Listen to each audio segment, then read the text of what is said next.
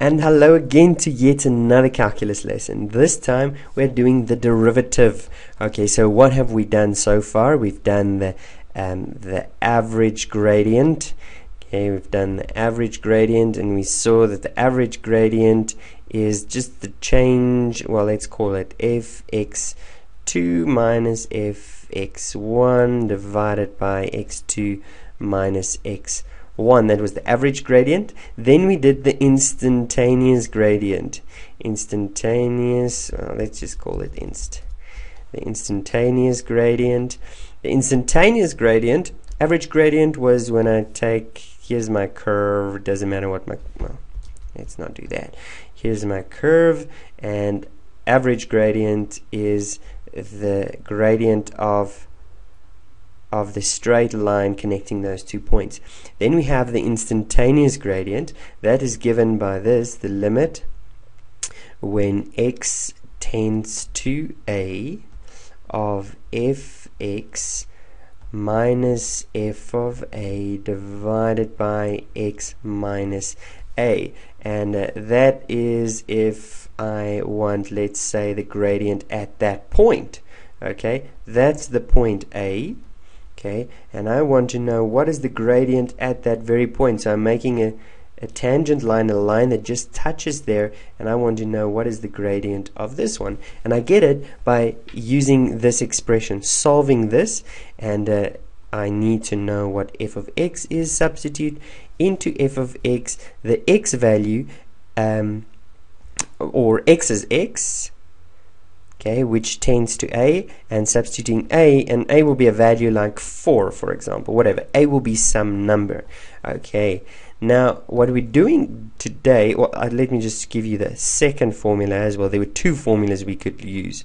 We could have also used this formula, a tends to 0 of f of x plus h minus f of x divided by x minus a. Now in this formula, sorry, not x minus a, sorry, divided by h. In this formula, x would be the number. Okay, x would be 4 or whatever. So I will substitute a number. Okay, and my answer will be a number. Let's use a hash to represent a number. However, the derivative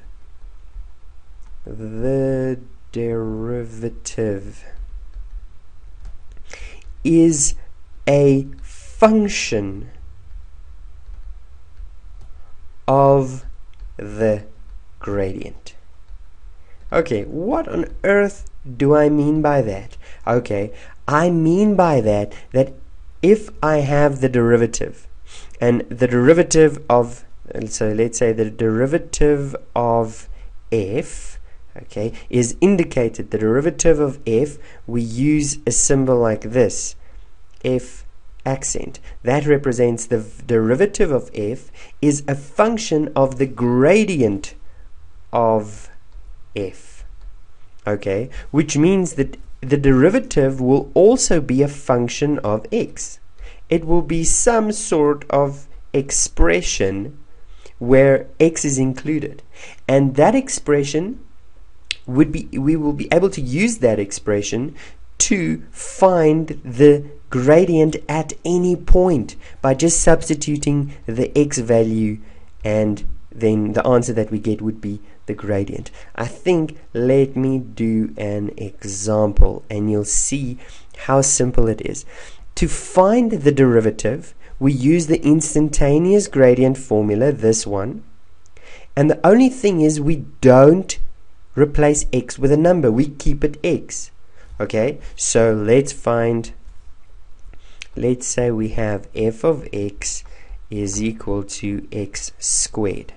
Okay, so if we want to find the derivative, okay, the derivative, we use this formula, the limit of x, sorry, not x, h tending to 0 of the expression f of x plus h minus f of x over h. And the only thing we do, instead of replacing x with a number, we will just substitute into the function x. Okay, sorry, the function f of x. So our first step would be doing exactly that. So f of x plus h. This means everywhere in my function where there's an x, I will replace it with x plus h. Since I have x squared, I will replace x squared.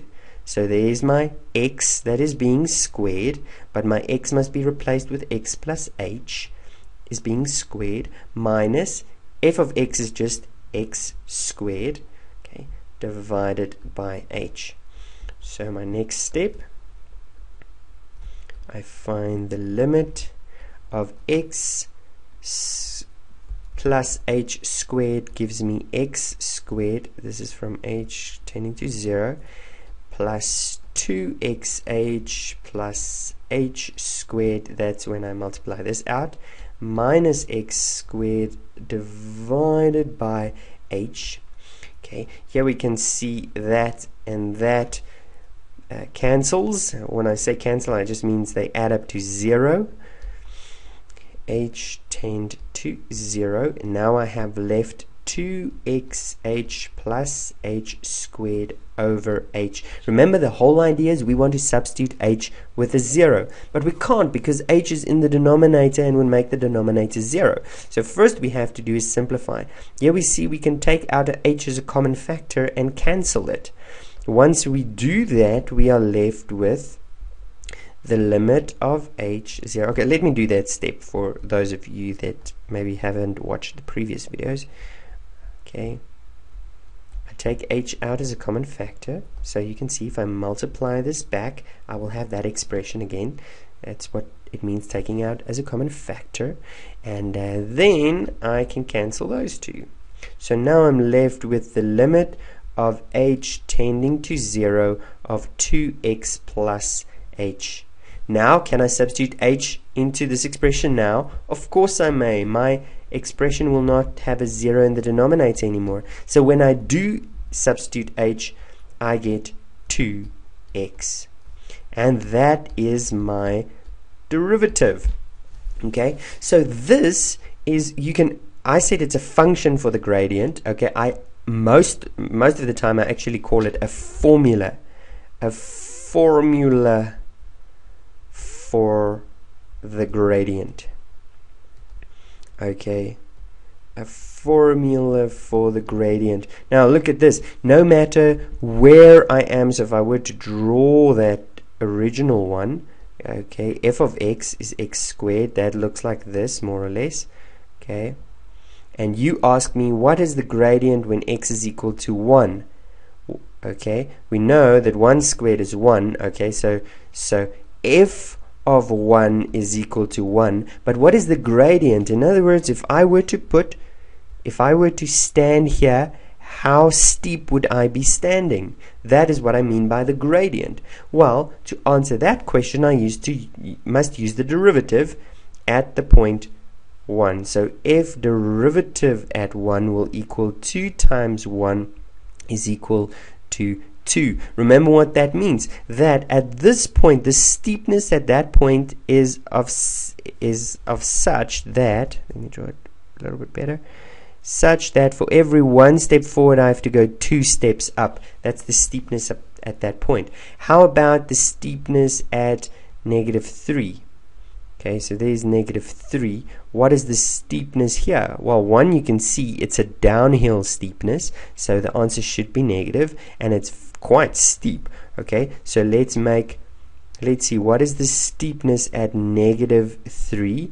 We find that steepness is 2 times -3, -6. Okay, what does that mean? That means it's -6 over 1, which means for every 1 step I take forward, 1 step forward will take me 6 steps down. That's how steep it is. That's quite steep. Okay, actually 1 step forward you'll be falling down, you won't be stepping down. Okay, so I think you get it. I hope you get it. Okay, what's very, very, very, very important, if there's anything you take from this lesson, it's that the derivative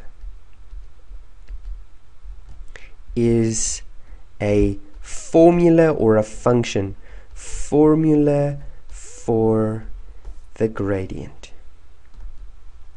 Okay. In other words, if you want to find the gradient at a certain point, find the derivative and substitute x. That's what I'm trying to say. Okay.